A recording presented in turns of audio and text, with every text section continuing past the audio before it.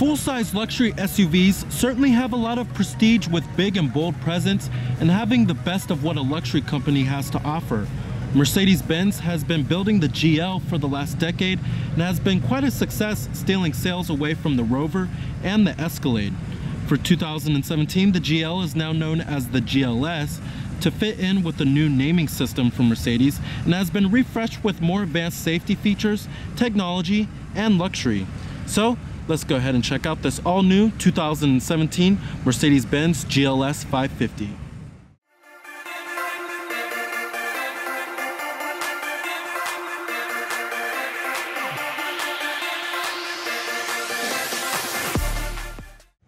Now, to tell the difference between the formerly known GL and the new GLS here, you really have to start off with the headlights of the vehicle. Now, it looks like they came straight off of the Mercedes S-Class, which is not necessarily a bad thing. They're pretty good looking headlights, and I really do love the appearance of the whole vehicle. It's very sporty looking, and I really do love these 21-inch wheels we do get here. Now, the Mercedes GLS is not a body-on-frame SUV like the others in the full-size luxury SUV class, like the Cadillac Escalade and the Lexus LX. It's a unibody SUV. Now, here goes the key fob design for the vehicle. You have your remote keyless entry, your unlock, your lock, and then you have your power tailgate and your panic button. Now, our GLS comes in this beautiful Designio metallic exterior color, and it's a $795 option. You have smart key access on all 4 doors of the vehicle. And you also do have running boards. On the interior, we do have a two-toned saddle brown and black leather interior. Beautiful looking color combination. And you have your power driver's seat with your power recline and your power adjustable headrest.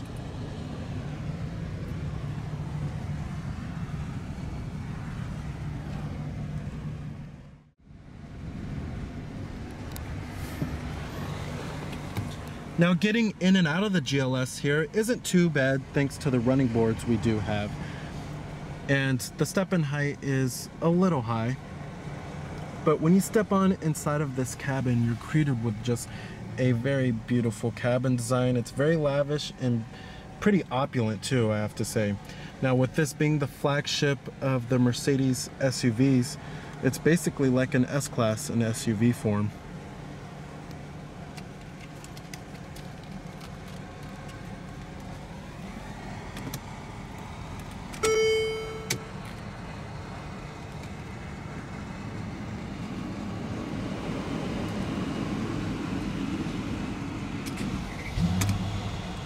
And what you're hearing there is a 4.7 liter bi-turbo V8. Full leather wrap steering wheel. Now, we do get a new 9-speed automatic transmission here. We still have the same old column mounted shifter. Basically, you just go down for drive, up for reverse. When you put the vehicle into reverse, this displays your 360-degree view rear view camera. You could change the different views of the cameras. And you can also change the brightness as well, which is pretty cool. But then you also do have a front camera. So you can see a top-down view.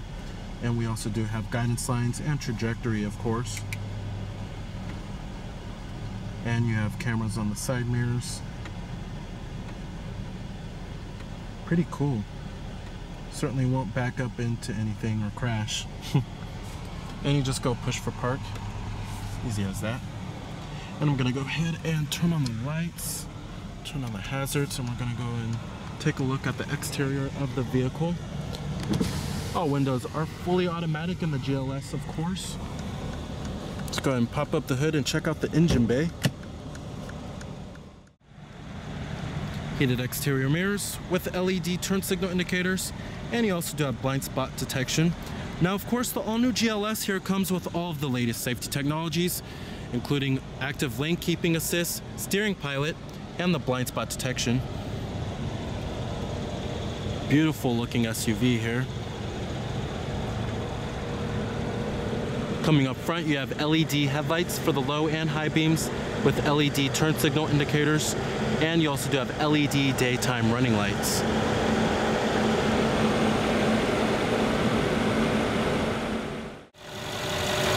Now powering the GLS here is a 4.7 liter bi-turbo V8 that produces 449 horsepower and 516 pound-feet of torque, with EPA estimates being 14 in the city and 18 on the highway. And our GLS is fitted with the 4MATIC all-wheel drive system. Now if you want, you can go for a diesel engine in the GLS here, or you can go for a more powerful V8 found in the AMG models. Competitors of the GLS, you have the vehicles in the full-size luxury SUV class. This includes the likes of the Cadillac Escalade, Lexus LX570, and the Land Rover Range Rover.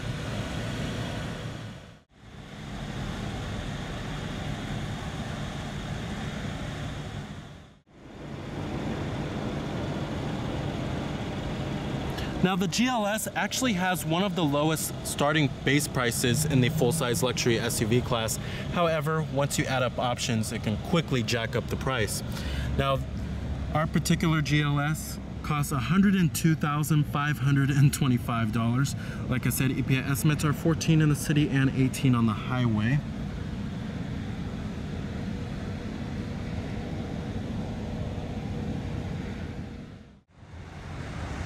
On the top, you also do have roof rails. Now the GLS is the largest SUV that you can buy in the Mercedes-Benz family. However, it's not the most expensive. That belongs to the G-Class. You also do have LED taillights with LED turn signals. They've also been refreshed for 2017. Really love the new tail lamps here. And you also do have a rear window wiper with a rear window defroster, rear parking sensors, and dual exhaust tips and rear reflectors. And you have a hidden trailer tow hitch.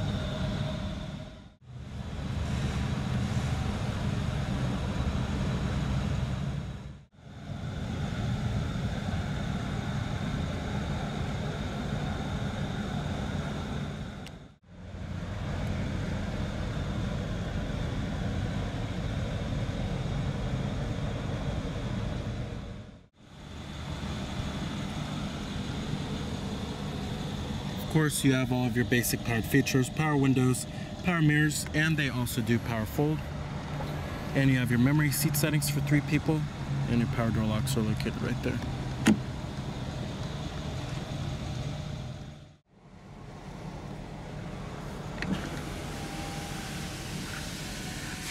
Now the GLS has excellent craftsmanship, I have to say. Build quality and materials are exquisite, but that's what you would expect out of a $100,000 SUV. The materials on the upper door panel, mid door panel, and the armrests are all soft touch, and the dashboard is all soft touch material.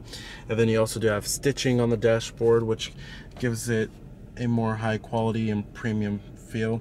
And it's a very rich looking interior. I really do love this saddle brown leather we do get here, because it definitely gives the interior much more contrast and makes it pop a little bit more.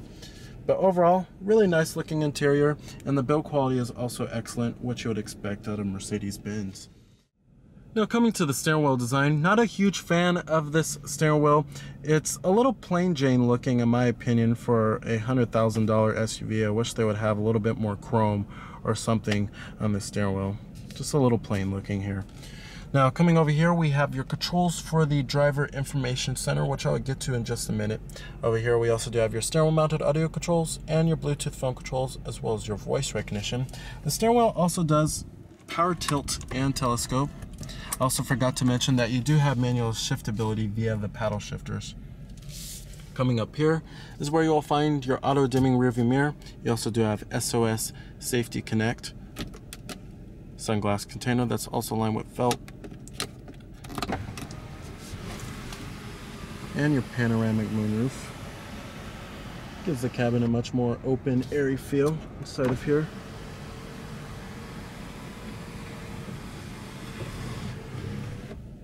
And you also do have your map lights.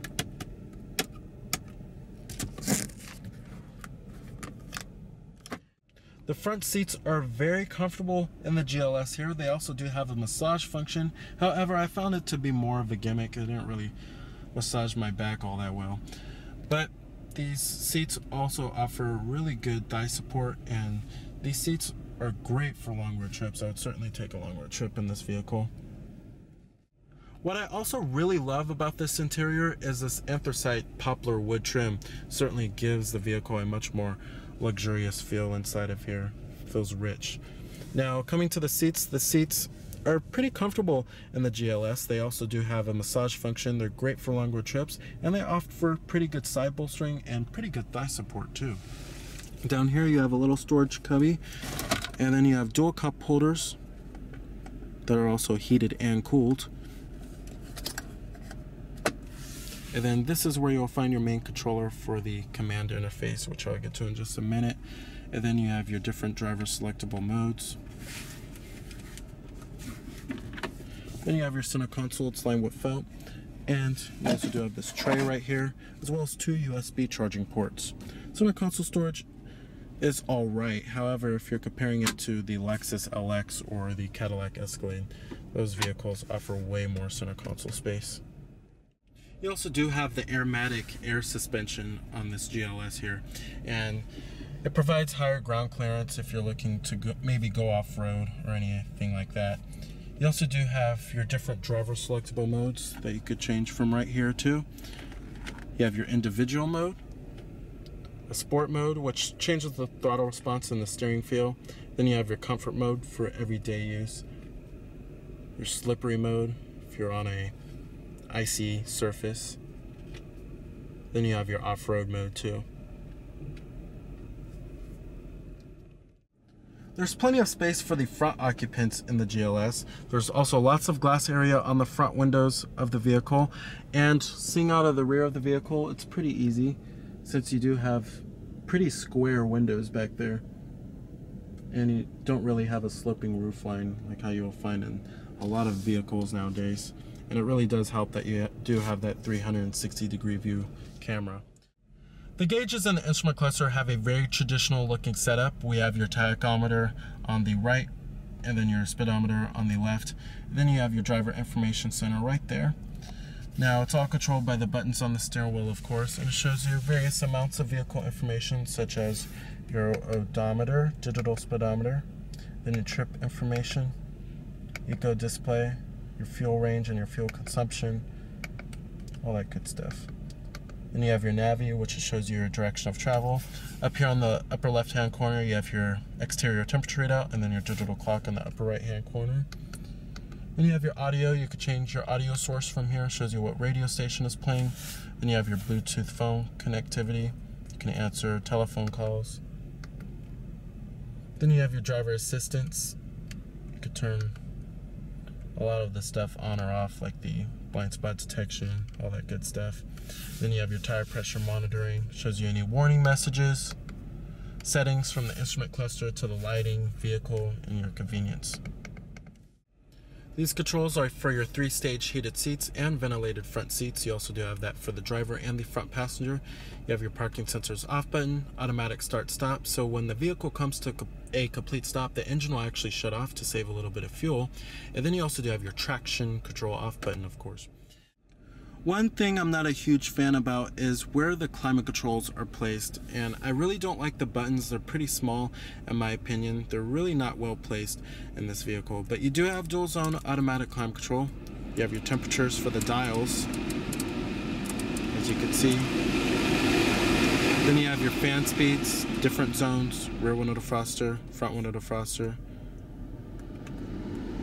And then you can also change the airflow. And you can control many of the climate settings from up here on the command interface. Alright, now coming to the main head unit in the infotainment system. This is the command interface for Mercedes. It's also been upgraded for the 2017 model year, and you also do have Android Auto and Apple CarPlay now. Now, let's get to the navigation system. I really do love the graphics and the rendering behind the command interface, but it does take a little bit of time to get used to.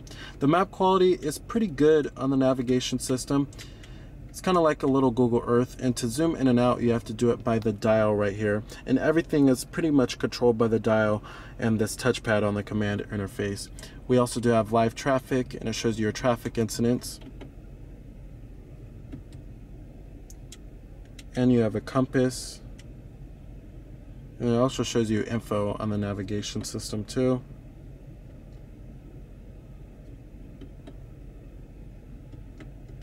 And then you can enter in your destination by manually putting in the address, or from your points of interest.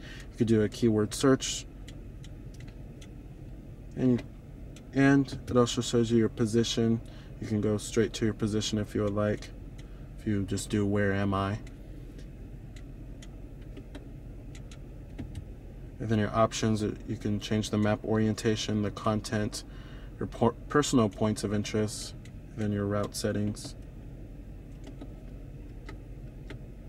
Coming to radio, your different media sources include Sirius satellite radio, and you also do have AM, FM, of course, and internet radio, and HD radio too. Now you can also, if you don't want to go straight to these menus from the dial right here, you could just go from right here on these buttons. And I really do like these buttons. However, I don't like this for the telephone. This is kind of dated looking. Mercedes has been using this for quite a while now, and it's not really all that user friendly. Coming to your different media sources, you have your USB port, and then Bluetooth streaming audio, and then your CD player, which I'm actually surprised they're still doing now. And then you have your SD card slot, which is your memory card. Then you also do have your telephone. You have your Mercedes-Benz mobile website, internet favorites,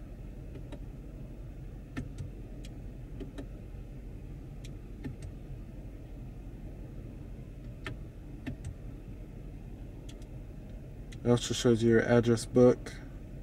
You can enter in your contacts, and then you have your Apple CarPlay, Sirius weather, phone info. You also do have your seat settings right here. There's many different ways you could change your seat if you would like the seat service, the backrest sides, the lumbar, and then you also do have a massage function, which I found to be kind of a gimmick. Then you have your dynamic select, shows you your vehicle data, such as what mode you're in, shows you all the information about that. Then your engine data,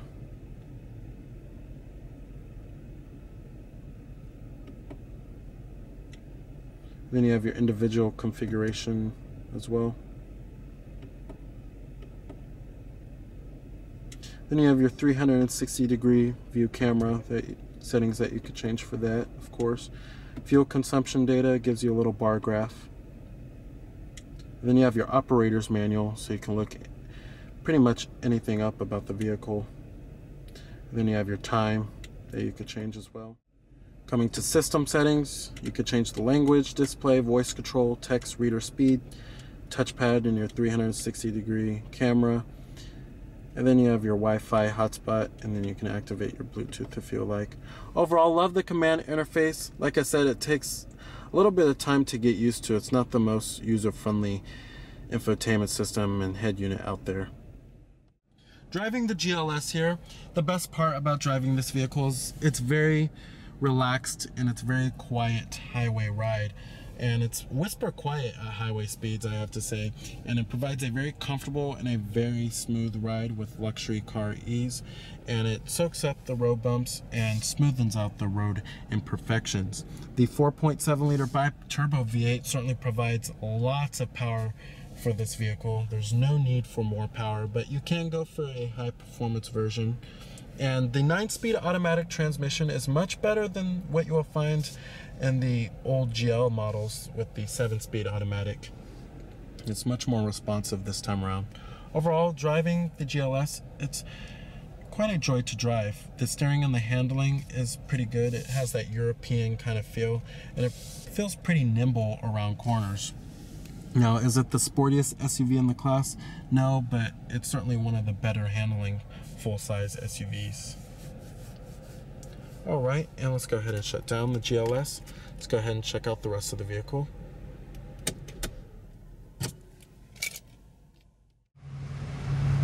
Power tailgate. It's a pretty fast-moving liftgate.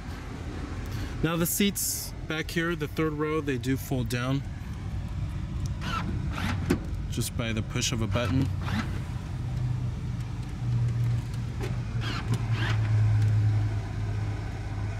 Easy as that. Then you also do have your cargo cover right here and a 12-volt power outlet. Now when you fold the seats down, it does create a lot more cargo space. There's not a whole lot of cargo space when you have all the seats up, however.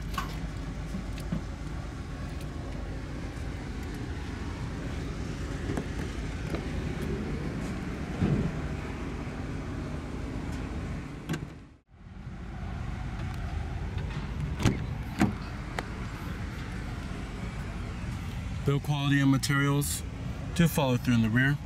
You also do have manual sunshades for the second row.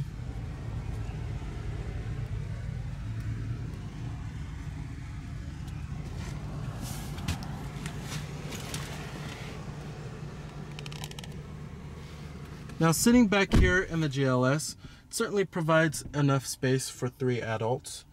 There's a decent amount of legroom and a pretty good amount of headroom. However, it certainly isn't the most spacious full-size luxury SUV. You do have dual map pockets back here, rear air vents, and automatic climate control, and you have heated rear seats, and then your DVD player. Then you have your video jacks down there. And then you have your TV screens, Blu-ray players back here. And we also do have a manual or a rear center armrest with cup holders and rear adjustable headrests that are manual. And then you also do have second row reclining seats. All right. Now this second row seats also do fold down, 60-40 split. And to get into the third row, you actually have to pull this seat up and follow the steps given. And you can hop right into the third row. And then you also do have cup holders back here.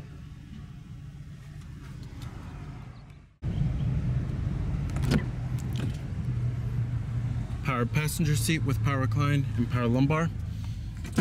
Glove box compartment lined with felt. So with its updated styling, features, and powertrains, the 2017 Mercedes-Benz GLS remains a pretty solid choice for a full-size luxury SUV. So remember that this is Cameron Birch from Cameron's Car Reviews.